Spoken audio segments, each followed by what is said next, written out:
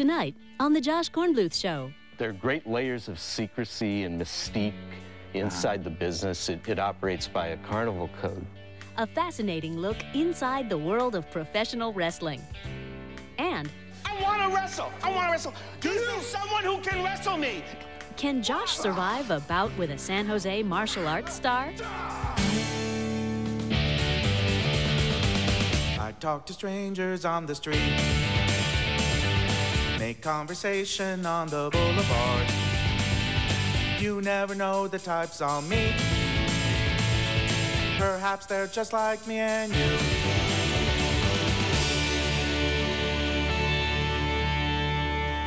My guest on today's show is Irvin Muchnick.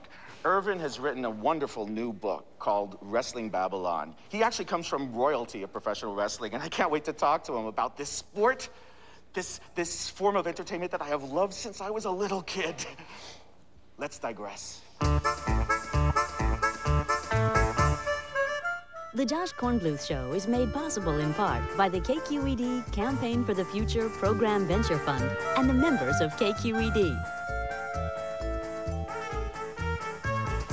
So I'm here with Irvin Muchnick. We're inside the steel cage, as befitting, pro wrestling, which is the subject of your book. Actually, okay, this isn't really steel cage. This is, I believe, the dog prevention fence of Lori Halloran, my producer. So Margaret, you can actually take away. But I thought it was a really wonderful effect, I think, and affordable within the budget. So thank you for coming. Pleasure. I loved your book. I'm going to hold up not the book itself, but the manuscript of it, because the book, as we're speaking, has not yet come out, but by the time people are seeing this, it will be coming out, or will be out already. Wrestling Babylon, pile-driving tales of drugs, sex, death, and scandal. Yeah, definitely work on the binding a little bit. This is a fantastic book, and I love pro wrestling, and maybe not everyone who's watching loves pro wrestling or grew up the way I did, so let me just explain. And then I actually let you talk, this being an interview show. But I just want to tell you, my grandpa, Julius Selden, came over from the Stettles. And when I was a little kid, I would go over to Grandpa and Grandma's house, and we would sit on the couch, and we would watch on Channel 47 in New York, Spanish language channel.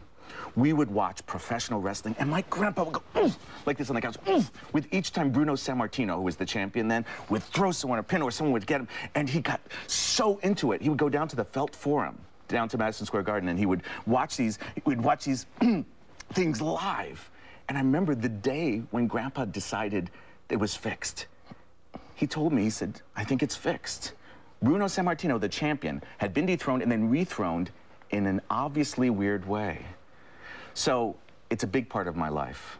You That's yourself right. You're come right. from Eastern European Jewish background. That's right, and one of the let's not get too heavy here, but Neil Gabler has written about how Hollywood was largely the creation of Eastern European Jewish immigrant impresarios, yeah. and same is true really of modern professional wrestling. And my uncle Sam Muchnick was the I guess you'd call him the Pete Rozelle of professional wrestling in the era before cable TV.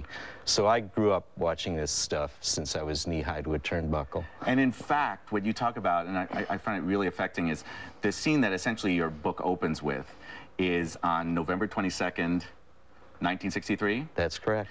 And it is a day that is known in infamy for the day that President Kennedy was assassinated. But it's also a day that's a major day in your pro wrestling history. Can you describe that look, night? All the wrestlers were already in town. This is in St. Louis. It was in St. Louis, yeah. And my uncle made the decision on the fly that it was too late to cancel the show.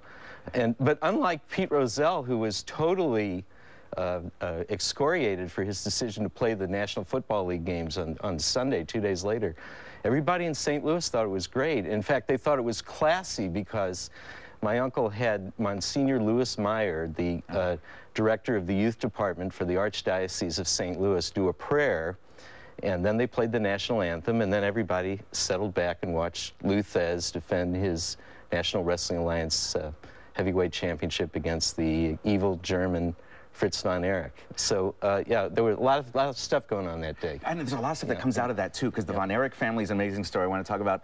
And also the champ. What's his name again? Lou Thez. Lou Thez sounds like he was the son of a Hungarian shoemaker? Yes, he was. And Lou Thez was really a towering figure in 20th century wrestling history. He just died a few years ago in his 80s, and he was like really the #1 performer from the late 1930s through the mid-1960s. And I want to describe for people, just for any people who maybe haven't been watching pro wrestling ever, or wouldn't even think of it, to describe what it is. It's professional. It's wrestling in which it's pre-scripted what is going to happen. Yeah, that's true. I mean, every wrestling match needs to have stipulations. So I think this conversation should have them too. I mean, we've already been in a steel cage. Yes, I mean, is it a Canadian lumberjack match? Is it a New Jersey street fight? Is it Irvin, a Texas death match? Is it a Canadian lumberjack match? I am keeping a foreign object in my trunks just in case this gets out of hand. But, I mean, the one stipulation I want to have is if you want French semiotics, go read Roland Barthes. If you want to read some academic treatise on wrestling, you know, go find Professor Hieronymus Buttocks. But if you want to get a book of reporting, then read what I've written. Now, what you say is true. Wrestling is pre-scripted.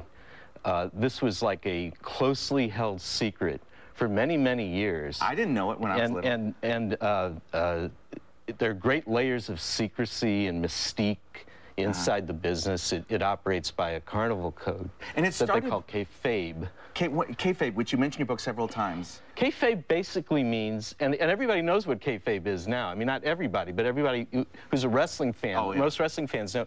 It basically means don't let the marks, don't let the, you know, people on the street know what's going on. By the way, that's how we refer to our viewers also as marks. It's a public television thing. It's a term of respect in our case. So a funny thing happened about 20 years ago, and this was after my uncle retired, and after the old systems of wrestling sort of broke down, and cable television and home video and deregulation created the opportunity for a national marketing base. In years past, wrestling was sort of like the water. It was a little bit different in every region. What you watched in New York was not what I watched in St. Louis. No, and we can talk about that. And it had a very different feel too. It had a it was sort of homemade feel, kind of an immigrant-y kind of feel. It was sort of quaint, you know. Absolutely. But now there's a national marketing base, and the current kingpin of wrestling, who is so successful that he was on the Forbes 400 list of the wealthiest Americans after his initial public stock offering in 1998, the same week as Martha Stewart, by the way. But he hasn't landed behind bars yet, unlike... Not yet. Not yet, it's come close. Martha Stewart. Vince McMahon. Vince McMahon, he basically exposed the business. He decided to let everyone in on the joke. That it was kayfabe. And the reason was he didn't want to pay taxes to state athletic commissions anymore because there was such big money from pay-per-view and other. So he said, you know, and all the old line carny promoters said, this is going to kill the business. Letting people know that it's... Instead, it's bigger than ever.